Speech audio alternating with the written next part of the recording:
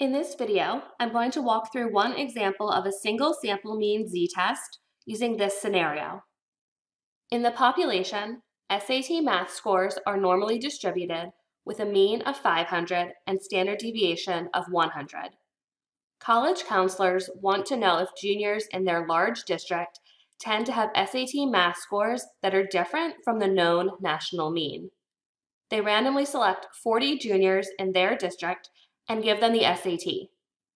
Their sample's SAT math scores had a mean of 510 and standard deviation of 95. I'm going to use the 6-step hypothesis testing procedure to determine if there is evidence that this sample did not come from the population with a mean of 500 and standard deviation of 100. Step 1, identify the populations, comparison distribution, and assumptions. Let's start with the populations. In this example, we're comparing juniors from this district to the norms from all test takers. Those are our two populations. Next, we'll define the comparison distribution. Because we are comparing a sample as opposed to an individual to a known population parameter, our comparison distribution is a distribution of sample means. In this particular case, we're comparing the mean of one sample to the mean of a population with a known mean and standard deviation, so we'll be using a single sample mean z-test. Our comparison distribution will be the z-distribution.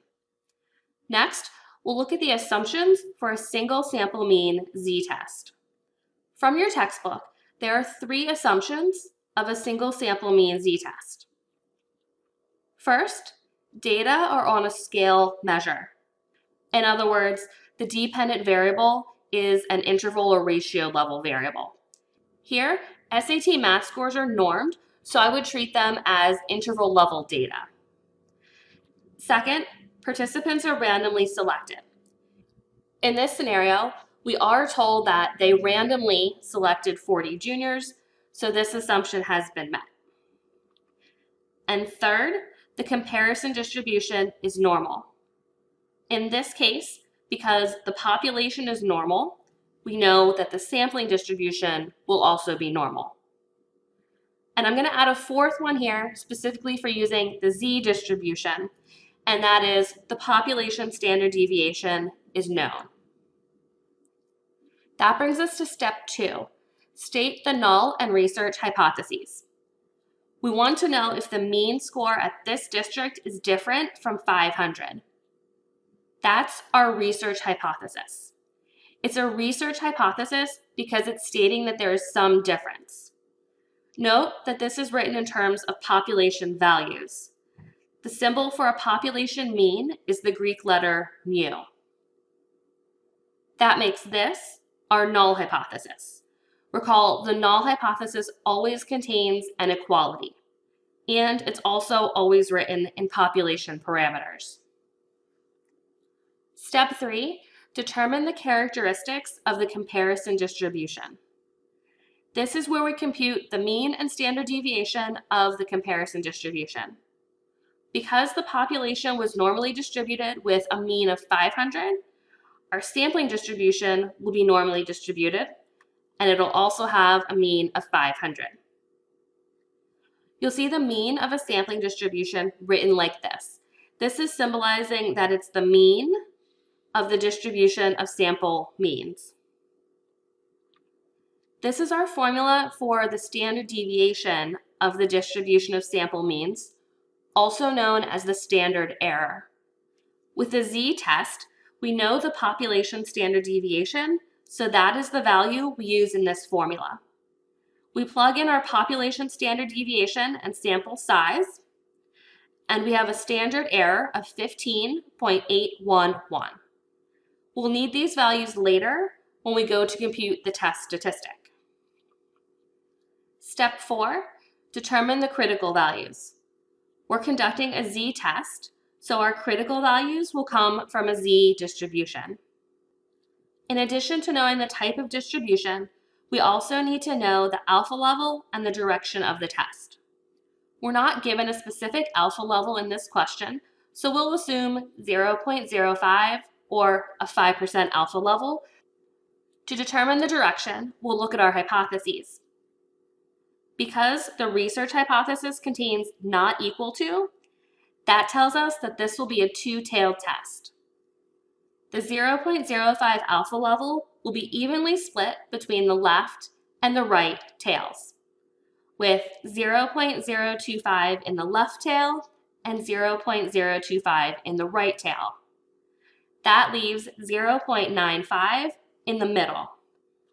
We need to find the z-values that separate the middle 95% from the outer 5%. You have two options here. You could use the z-table in the back of your textbook, or you can use StatKey. I'll walk through each really quickly. Let's start by pulling up the z-table and finding the row where there is 2.5% in the tail. When the percent in the tail is 2.5%, the z-value is 1.96. This is our cutoff. Recall this is a two-tailed test, so the two cutoffs are actually plus and minus 1.96. Now I'll take you to StatKey so you can see how you could also find this value there.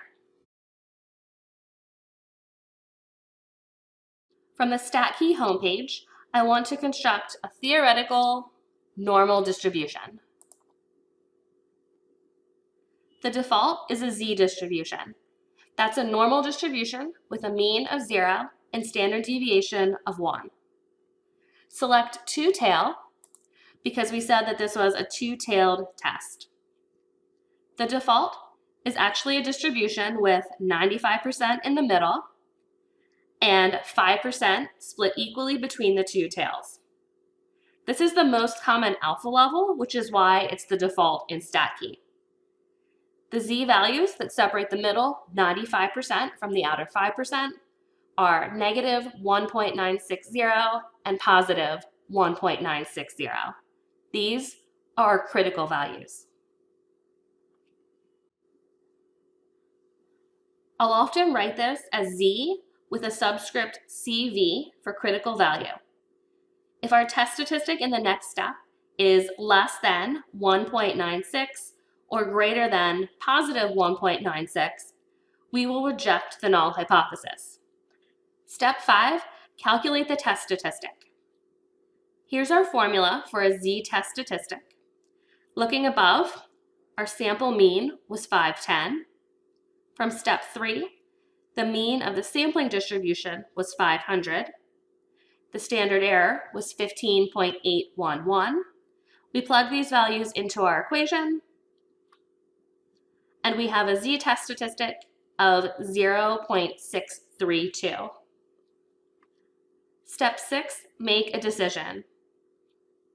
Here, we take our z-test statistic of 0.632 and we map it onto our z-distribution with the critical values that we found in step 4. Because our z-test statistic is not beyond the critical values, we fail to reject the null hypothesis. There is not evidence that juniors in this district have a mean SAT score greater than the known national average of 500.